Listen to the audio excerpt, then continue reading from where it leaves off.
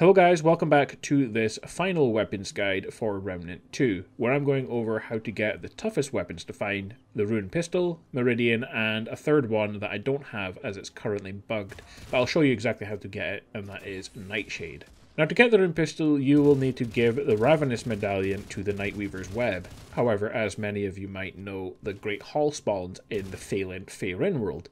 That starts in the Beatific Palace. And you can't take it to the other world where you start, in the Morrow Parish. And if you try to take it from one world to the other, all the stuff will disappear from your inventory. But there is one door in the Nightweaver world, the one that starts in the Morrow Parish, that can spawn the Great Hall, and the Council Chambers as well. Unfortunately, it's near the end, so re-rolling this and trying to get it to spawn is a bit time consuming. So as you can see, I'm here in the Lesam Nightweaver version, and I have the Great Hall. If you play all the way through Lesam, through the Morrow Parish, the Cotton Kiln, and you go through the Asylum, Nimue will teleport you to the Forsaken Quarter. In this area there are 2 regular dungeons, and 2 dungeons that will spawn with shiny yellow doors. One of these doors will be the way to continue the main quest, will have an exclamation.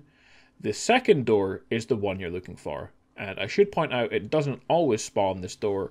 One time I didn't have 2 doors, I had just the one with the main quest and a sewer, but every other time I did this, it did have this door. Now once you open the door, you have a 1 in 3 chance of getting the Great Hall. Sometimes it's the Council Chambers, sometimes it's something else like the Gilded Hall, but the reason it takes so long to get the Rune Pistol is because it takes a long time to re-roll this area and reach this door, the door that might not even spawn, and then once you go through the door, the Great Hall might not even spawn either, so it took me around 5 hours of constantly resetting the area and returning to finally get the Great Hall to spawn. It might take even longer for you, or it might take a bit shorter. But either way, this is going to be the toughest weapon to get. So once you're inside the Great Hall, make your way to the kitchen and pick up the Ravenous Medallion, and whatever you do, don't use it on the door inside of the Great Hall.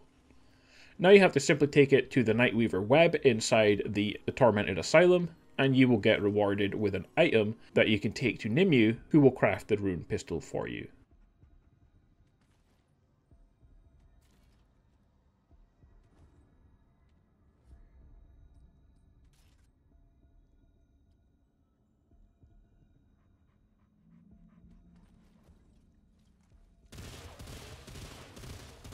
Next guys, we have Meridian. This will spawn at any of the sewers in Lesam. For me, it was in Tiller's Rest, but it can spawn in any of the sewer levels. And what you're looking for is a section that looks like this. A ladder up to a square platform, and there is a secret tunnel behind some crates. Now for me, I searched 6 different sewers before this event spawned, but sewers are very common in Lesam, and so you shouldn't have too much problems trying to find it. Once you're here, you need to destroy the slugs, including the one blocking the water pipe. Then you need to wait 90 real-life minutes for the water to fill the room. But you can go away and come back. You don't need to stay in the sewers. Just make sure that you don't re-roll your campaign, and you can do other stuff and then come back 90 minutes later and pick up this weapon.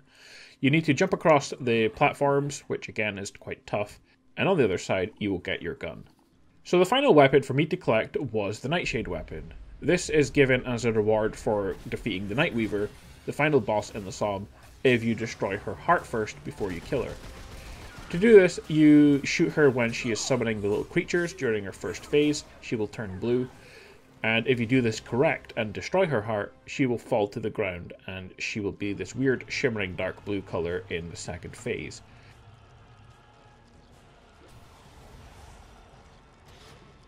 If she's not, then you can just restart your game and try again, because the checkpoint is just before the boss fight.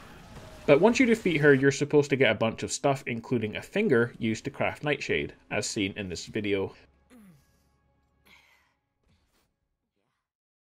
But for me, as you can see, I didn't get any rewards except for the trait point, so I don't even get the regular rewards for defeating her. And I did try twice to make sure that it wasn't just a one-time bug, but the same thing happened again. So I'm not going to try a third time until they fix the bug.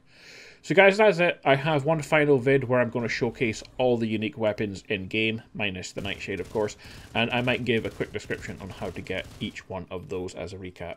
But thanks for watching, like and subscribe to stay up to date with more guide videos, and I will see you in the next one. Bye.